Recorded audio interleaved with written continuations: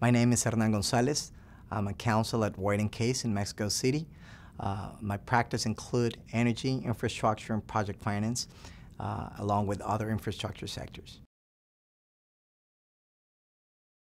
A series of important legal events have occurred recently in Mexico.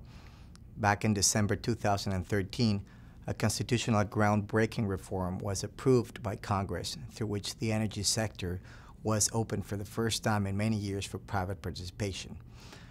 In August 2014, Congress approved a series of secondary laws through which the constitutional reform was implemented, opening the sectors of oil, gas, electricity, and other energy-related industries.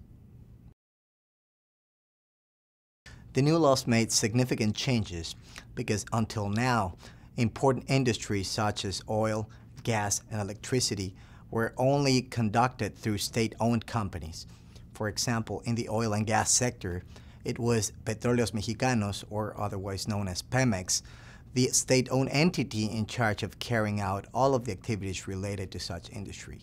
On the other hand, in the power sector, state-owned company Comisión Federal de Electricidad, or CFE, was the entity in charge of conducting all the power-related activities. The situation in Mexico has changed as a result of the new laws in a way that now the activities that were previously conducted only by Petróleos Mexicanos or Pemex will now be able to be undertaken by Mexican and non-Mexican private companies. Similarly, in the power sector, the activities that were, before this reform, reserved to the state-owned company, CFE, will now be able to be undertaken by private companies, Mexican and non-Mexican. Private companies, Mexican and non-Mexican companies, will be attracted by these changes in the recently approved law because there are going to be a number of industries previously closed in which they will be able to participate now.